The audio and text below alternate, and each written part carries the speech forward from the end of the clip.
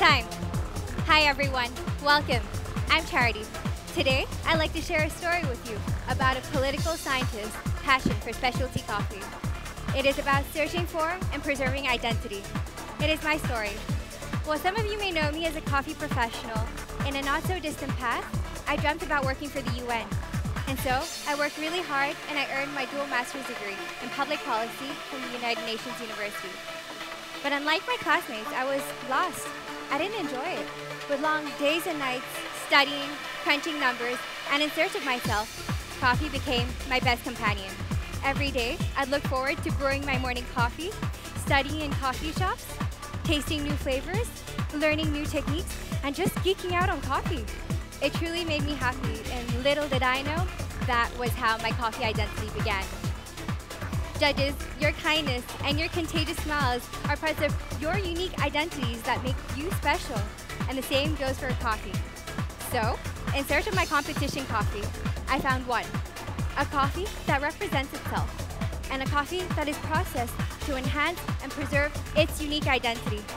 It easily became my favorite. This coffee is planted in Volcan, Panama, at the Iris Estate, produced by Jameson and Sasha. Grown on 2,300 meters above sea level. Such extreme elevations allow green tip geisha to produce best flavor profile. Floral, bright, and elegant cup qualities. My coffee was anaerobically processed. Fully ripe coffee cherries went through 100 hours of fermentation. And to me, this coffee, enhancing tropical fruit flavors. To me, this coffee is a beautiful representation of a Panamanian geisha. And now the roasting of this coffee. So my coffee was roasted 2 weeks ago.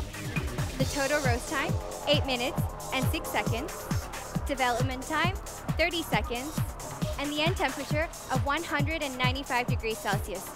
I found this to be the best roast. Why? Because it creates delicate vibrancy, great texture, and it preserves my coffee flavors. And so now, it's finally time for me to prepare your coffee. Through my technique, I'll preserve the coffee's identity and showcase that to you. For that, I've decided to use my all-time favorite brewer, the Hario Switch. This is a brewer that I use every day at work as a barista. I find that it gives me high control, and the switch mechanism allows me to have greater consistency across my brews. I'm pairing that with a very special filter paper that is made of hydrophobic fiber, meaning that it is water repellent so that coffee solubles can pass through without being absorbed. This way, I can have more viscosity and a silkier body. And now, the recipe for today. I'm using 15 grams of coffee to 225 grams of water. Ratio of 1 to 15.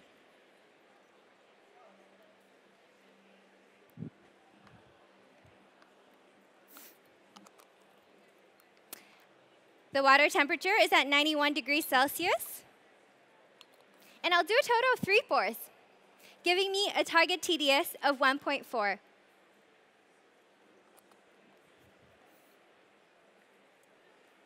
The total brew time is 3 minutes. And judges, I found that these brewing parameters give me the perfect extraction of flavor and a well-balanced cup, which is what I look for in my cup of coffee.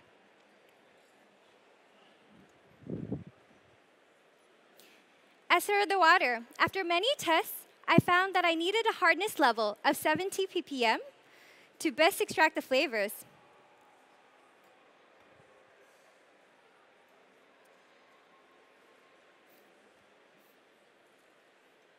I'm so excited for you to taste this coffee. So now, will you please begin taking some notes for me?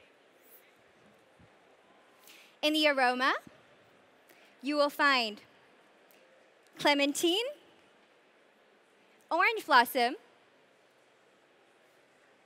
followed by passion fruit.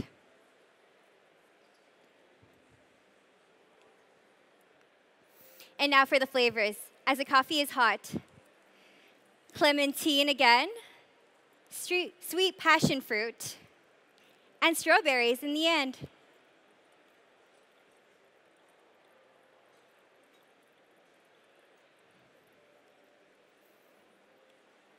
And now, as the coffee is warm, in addition to hot, continue to enjoy the clementine notes, followed by nectarine,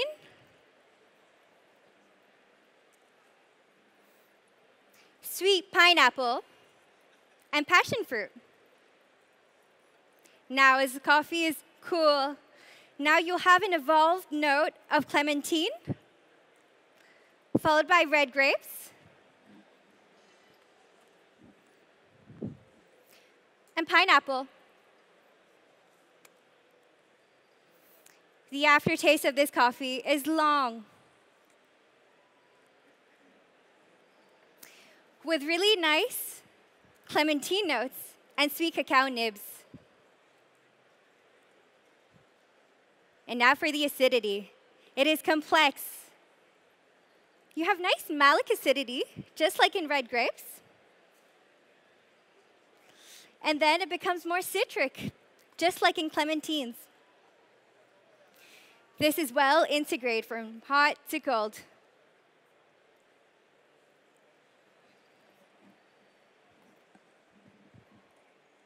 Now, the body of this coffee, it is medium intensity, and when it's hot, it's syrupy in your mouth. And when the coffee cools down, it becomes juicier. The balance, it is exceptional. With sweetness up front, it is supported by delicate acidity with low to none bitterness.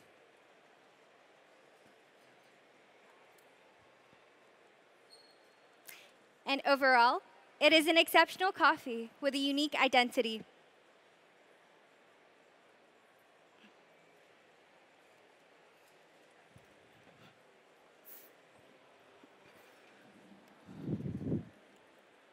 But judges, please take your time taking your notes. If you forget anything, no worries. The information cards in front of you are for you to take home.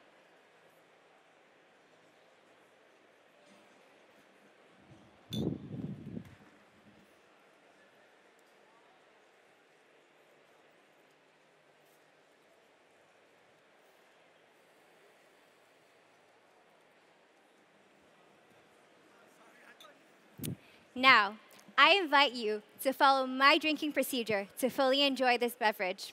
Let us begin by assessing the aroma through this unique vessel named Aerate. It was designed to amplify aroma by aerating the coffee through the two inner ridges as we swirl.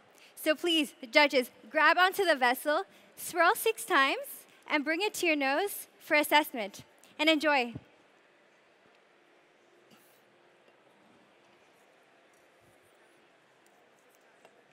And once you're ready, I'll pour the coffee directly into your glasses. Enjoy.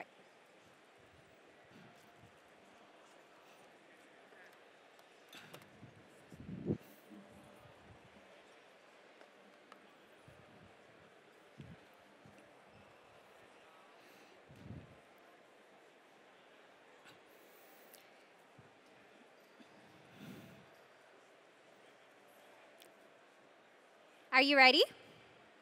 Now, to further reveal other aromas and flavors in your coffee, I have selected these very special cups.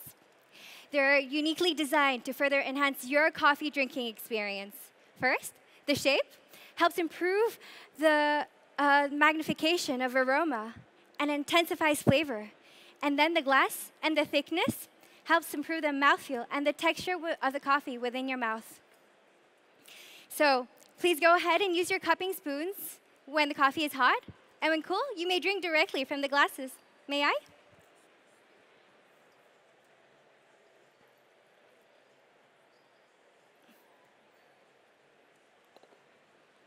Judges, I know you're excited, but please don't start tasting the coffee just yet. May I?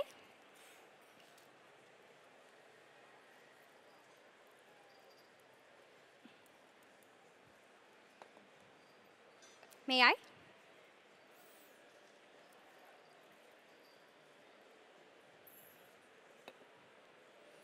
Judges, we spend years, and sometimes a lifetime, trying to find our true identity. But from the Iris Estate to me, we show you that sometimes we can just do what we love. Thank you so much. It was my pleasure. Time.